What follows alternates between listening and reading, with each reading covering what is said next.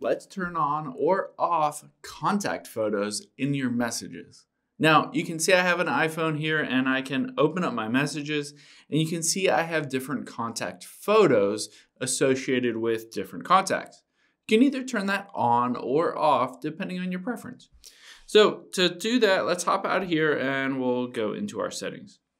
And then we'll scroll down until we get to messages here and tap on that. And then you can see at the bottom here, show contact photos, show photos of your contacts in messages. So if I toggle that off and go back to messages, you'll see that all along here, there's no photos anymore.